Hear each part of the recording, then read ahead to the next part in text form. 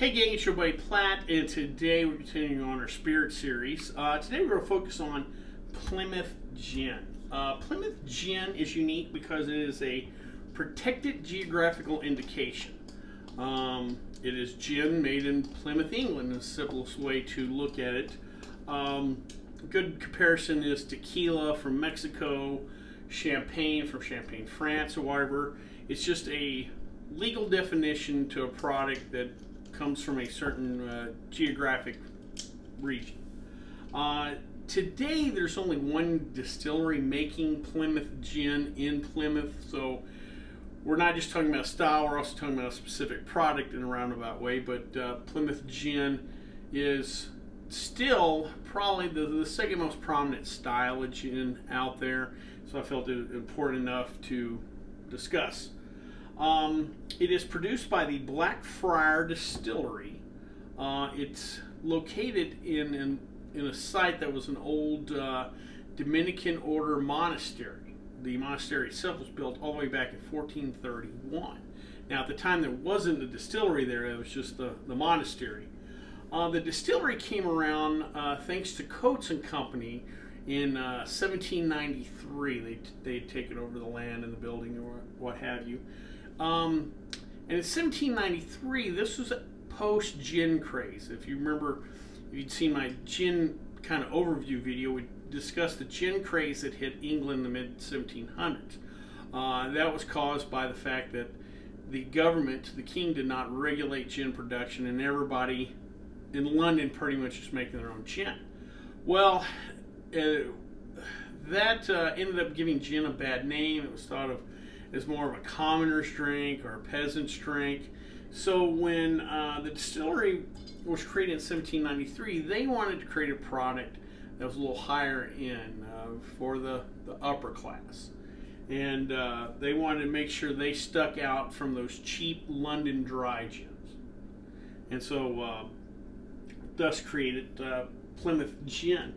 Plymouth Gin is less dry than a London gin.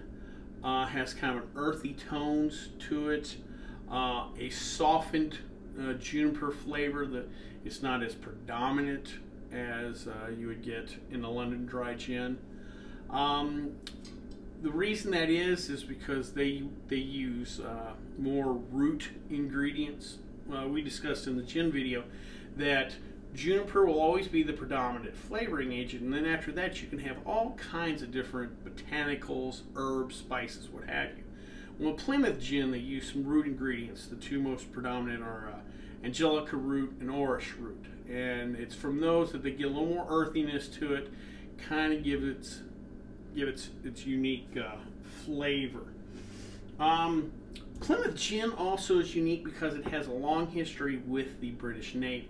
We talked about also in that gin video about how gin was used by British sailors to mix with their tonic water that helped them get their dose of quinine, which helped prevent malaria. Well, Plymouth Gin was pretty much the official gin of the British Navy. So much so that when a new ship was commissioned to sail by the British Navy, the Plymouth Gin would give them a Plymouth Gin commissioning kit. It was a wooden box with a bottle, a couple of glasses. There'd be kind of ceremony for the ship's initial voyage, what have you. Also, Plymouth came about and created a Navy strength gin, and it's still available today. 57% alcohol by volume, 114 proof, so it's quite hardy. To say the least, but that kind of makes sense. If you were a British sailor in the late 1700s, 1800s, you probably had to be a pretty hardy fellow too, so you probably want a little extra octane in there. Plymouth Gin is unique enough that in cocktail books you'll see that they will specifically mention Plymouth style gin, that don't just automatically presume if it's a gin-based cocktail, it'll always be London dry gin. Most of the time it will be, but you'll see some instances where they've specifically mentioned Plymouth Gin because it is just unique enough that they feel the cocktail would be altered in some way if you use a London dry gin. I know specifically in the Savoy cocktail book, that there are several cocktails in there that mention Plymouth Gin specifically. So something just to keep in mind out there. Of course, the particular spirit we're going to try today is Plymouth Gin from the Blackfriar Distillery. 41.2% alcohol by volume, or 82 proof. On the bottle, there's a little bit of history on the bottle. That is the picture of the Mayflower. And why that is on there is the Mayflower set off on its voyage from Plymouth, England. So there's a little bit of history in this bottle here. Plymouth Gin, as far as the history of the company, again, it was created in that monastery. Eventually being bought by Absolute and part of their umbrella companies that eventually got rolled into today. Plymouth Gin is part of the Pernod Ricard family of spirits, massive portfolio of spirits. Like a lot of the spirit companies today, they're under some kind of umbrella, and that's their umbrella. So let's give some Plymouth Gin a try. All right.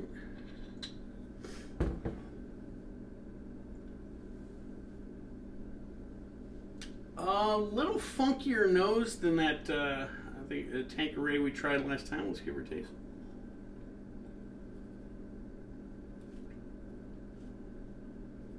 Yeah, that is different.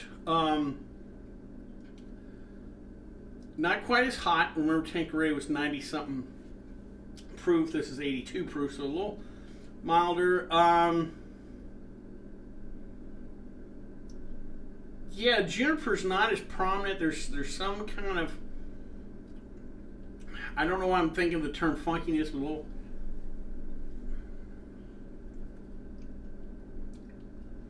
little funkiness, some punch, sweetness on the front of my tongue. I do pick up almost some citrus.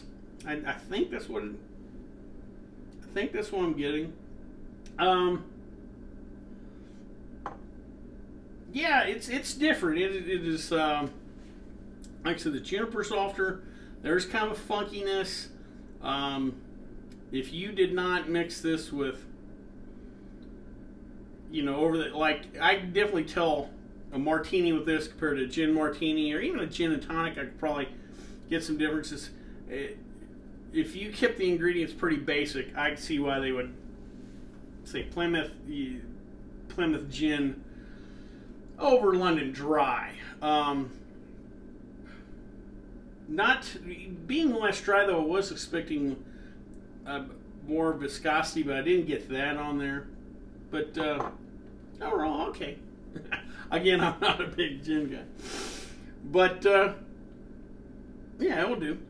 Well, I hope you liked this video. If you did, please subscribe down below. Also, please like the video because it lets YouTube know we're putting out good content. If you have any questions, comments, concerns, please leave them in the comment section, or you can always contact me on the Twitter page. Till next time, bottoms up.